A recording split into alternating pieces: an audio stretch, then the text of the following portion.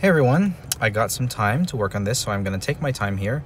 We are working on the color and we are figuring out our 4-value scale. So I can see that we were kind of working on resetting St. Joseph's color. I wanted to kind of revamp my process for this to be one that's a little bit more structured, have a more structured approach. So I'm going to just kind of brush in green onto his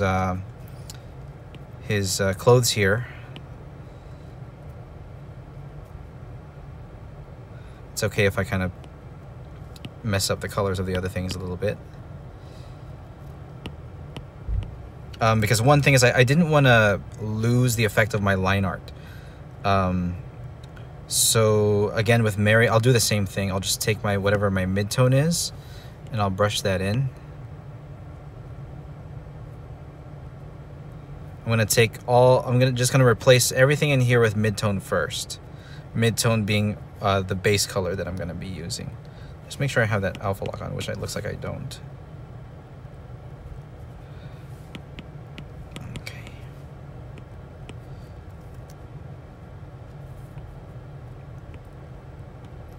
Okay.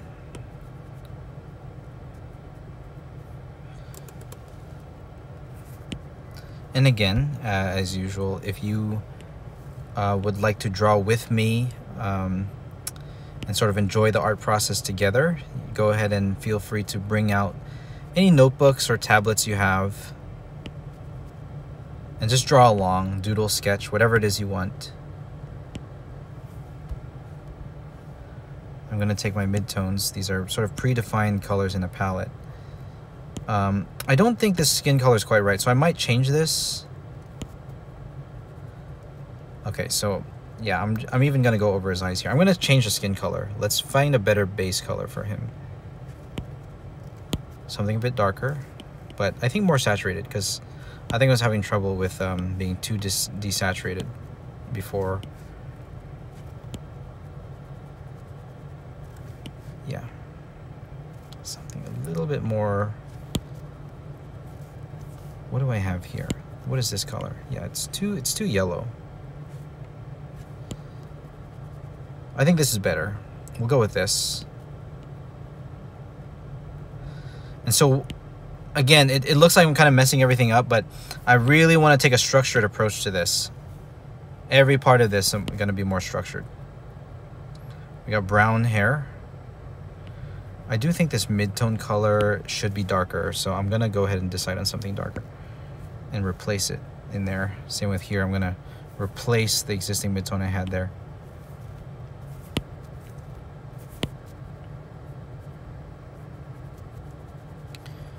So in every part of this, we're going to take that academic approach and figure out what shadows I'm going to be defining, whether it's going to be I'm going to define this is a form shadow, this is a cast shadow, this is an overlap shadow, ambient occlusion, subsurface scattering. I'm going to decide on all that as I go. Keeping in mind, we are just using a simple ambient white lighting, and we want to do warm and cool colors cleverly. So I'm just going to be really thinking about the color theory here. Again, it's very basic, but I've never really been able to do... Well, I'm trying to push myself to actually apply what I know. Okay, so...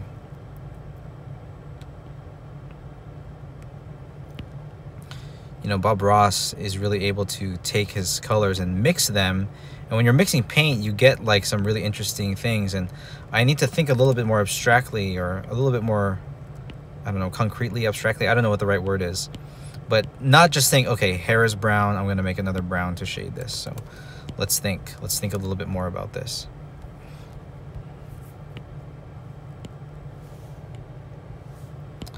So from my previous experience in painting, I should do things that are closer to the background first, and then work my way forward toward myself as the viewer.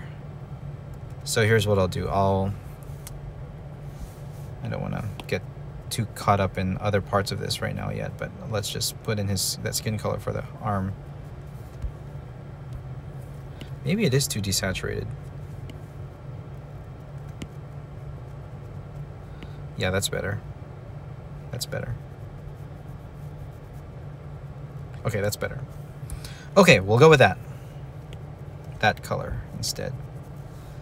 And for skin on form shadows, I think I want them to be a bit more red. So I'm going to take that form shadow color that I made, I'm going to move it into the red, saturate it a little bit, and just change that to this. Maybe that's a little bit too dark. So that'll be my form shadow color. And then this cast shadow color, for cast shadows, let's keep them cool. So we'll move into the bluish green a little bit, and we'll go down there. Desaturate. That looks so green, right? So I'm gonna go even further in. I want it to look bluish in comparison to the skin.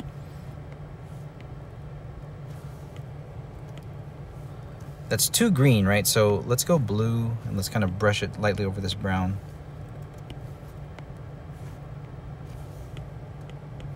There, that's a bit better. And then I'm gonna eyedrop it and see what color I'm really dealing with. It's a greenish gray, so super desaturated, moving into the blue there. Yeah. Okay. So that'll be my cast shadow color. Maybe it's a little bit too dark though, so we'll move into the red a little bit more. Again, working with desaturated colors. I don't have a lot of experience in this, so we're gonna try to figure it out.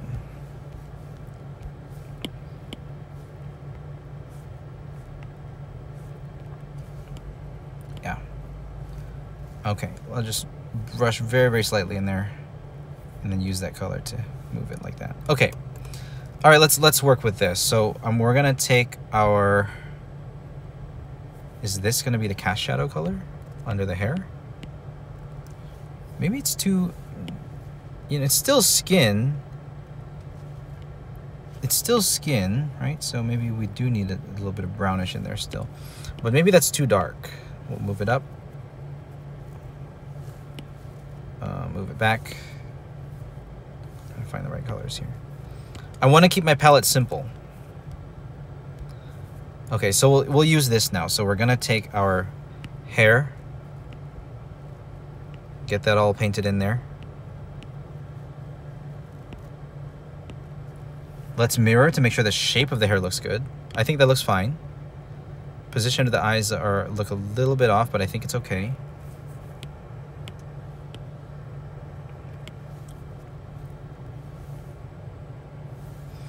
And we're going to put in form shadows. Now it's almost the same value as the mid-tone color there, so we're gonna make it darker. Let's make it darker. Yeah, there we go. That's a bit more of a contrast. So we're gonna take this and put in some form shadows, turning away from the light.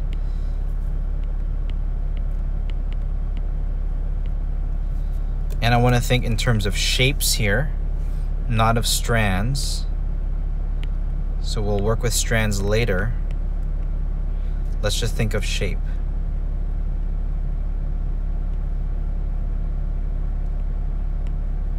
Where are there going to be shadows?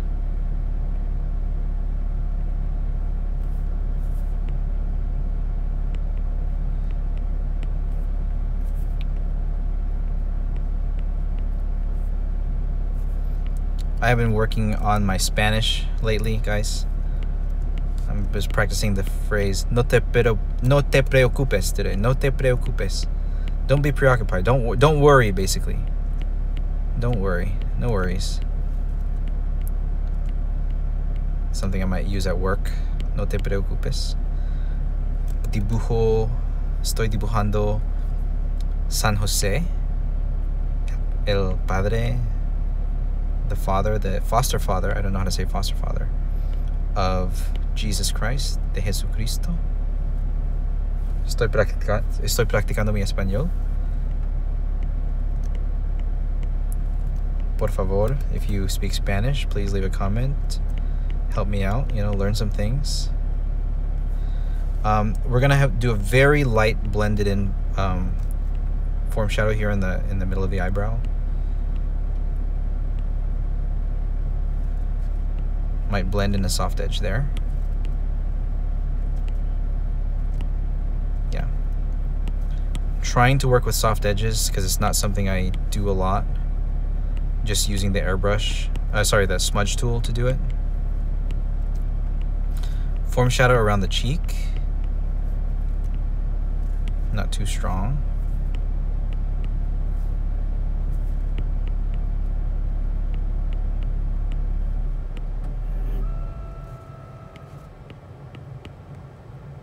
Again, blending that.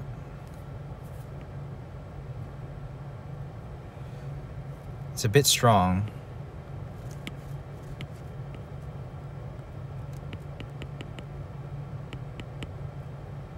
Oh, we really have an edge there. Hard edge, which we don't need that much of.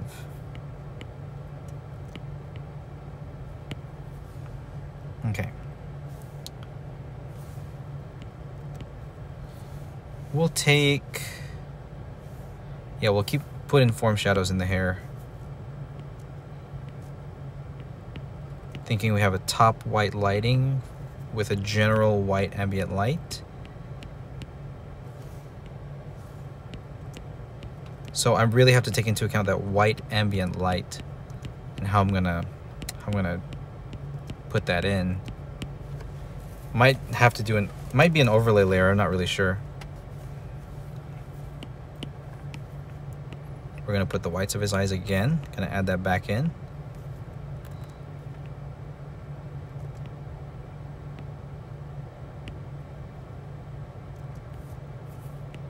Get some lower lid action in there.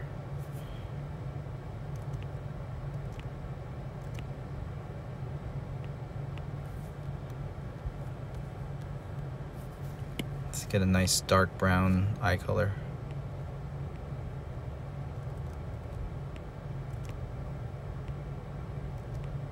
We'll get some eyelashes in there using our hair color.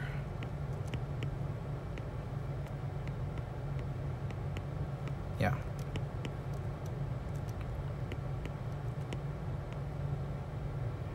Okay.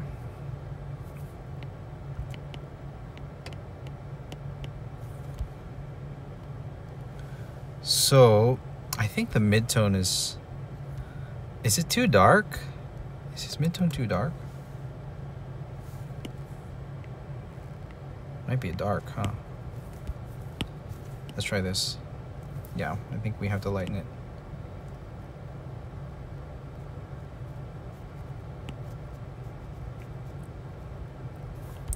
How's that look? That's a little bit better. That might have been a little bit too light. Let's brush it in very slightly here. Now this will be it. Yeah, I think that's better. It's a very slight change, but get some more contrast between the midtone and the form shadow.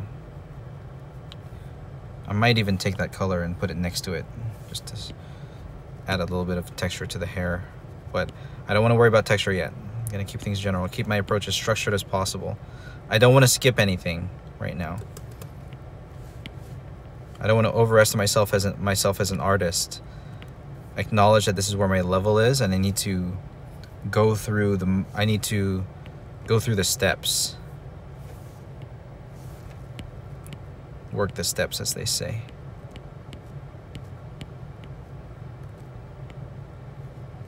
Okay. Let's get a lip color in there. I suppose we could just use no, we can make something a little bit darker, a little bit more red, I suppose. Wait, let's take this color. Get a little bit more on the red side, darker. Get a lip color in there. And then we'll use our cast shadow color under the mustache. Cast shadow color under the nose as well.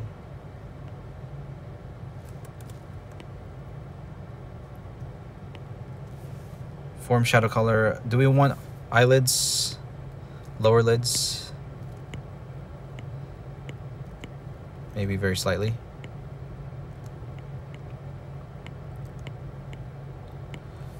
Maybe lightly airbrush some color on his face, on his nose. Highlight color. Let's work in the highlight here. Sweat. Do we want St. Joseph to have some glistening sweat on his St. Joseph the Worker. But I think in this piece we're not focusing too much on St. Joseph the Worker. So we'll keep the highlights simple. We'll put one on his nose here.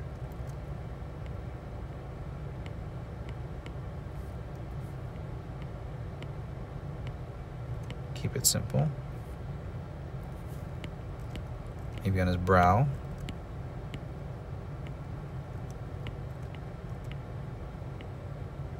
His eyelids. I'm gonna keep it really simple.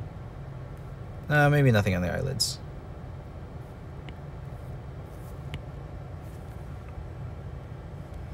That highlight on the nose is a bit strong.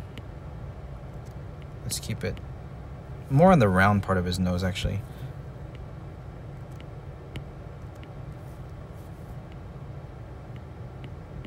Keep it very light. There, just slight. What kind of effect does that have?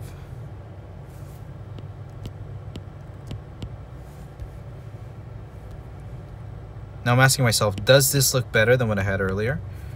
As far as his face.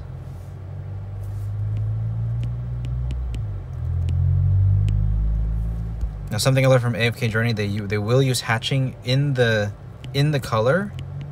So I'm wondering if I can sort of incorporate that.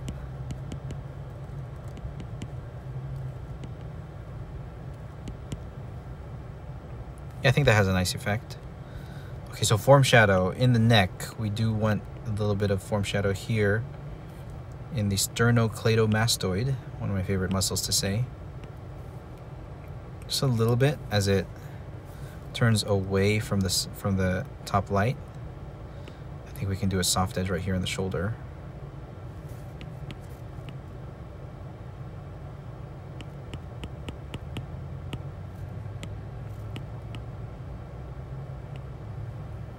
Okay.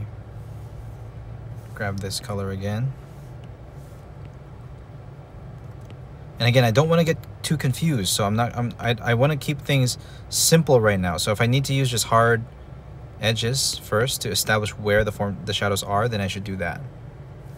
Because that's not too much of a form shadow because it's still kind of above the light. It wouldn't turn away that much. But here we do have definitely facing away from the light.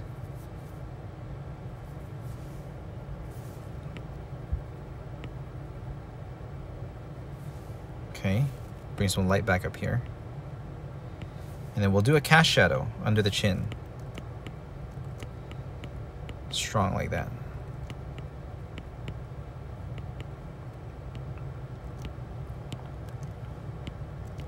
Under the ear, sure.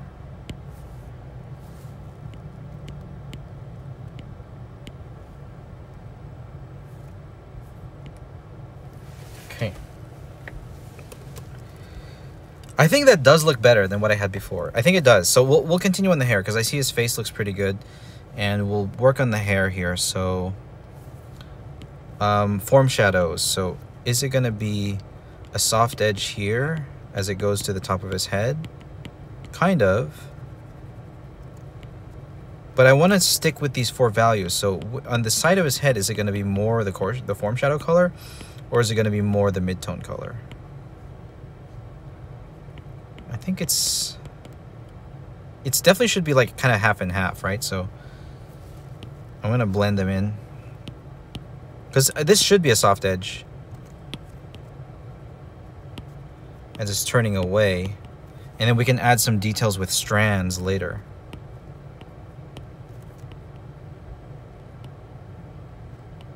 There, that looks good. Okay, highlights. This is where we can really put some artistic touch to the hair. That is such a strong highlight color. I think that's too strong. We'll tone it down a little bit.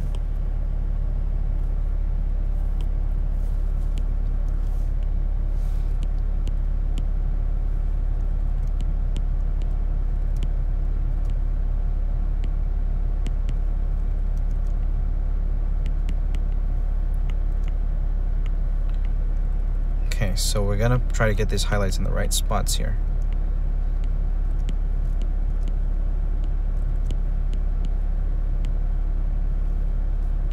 Shape them a little bit.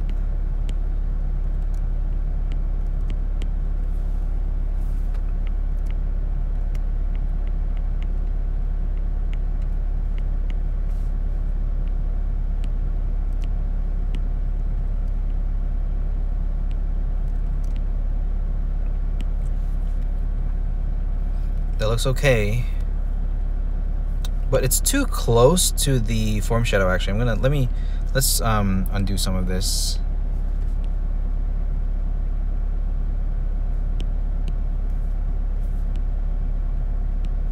Let's smudge that form shadow back. So let's take our highlight layer again.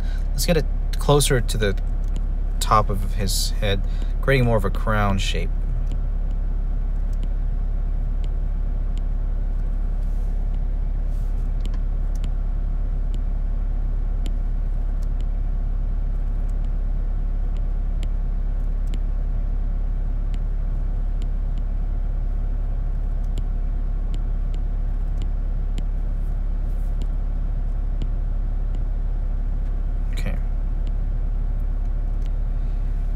Something like that.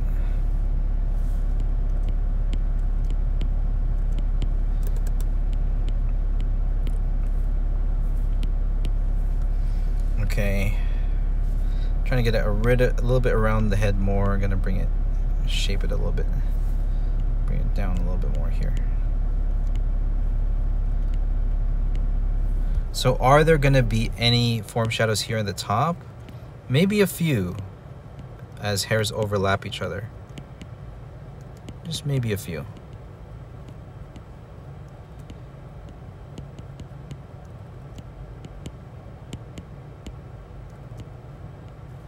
But again, we don't want to make it too complicated yet.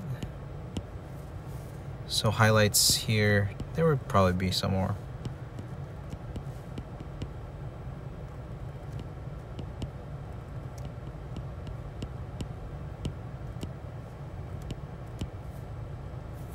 No te preocupes. Okay, that's a bit better. Again, the location of the highlights is a little off, but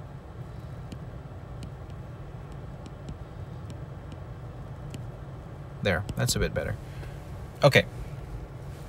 Now again, using the same colors that we chose, we'll definitely create a form shadow here under his elbow. Let's make that one a nice hard edge.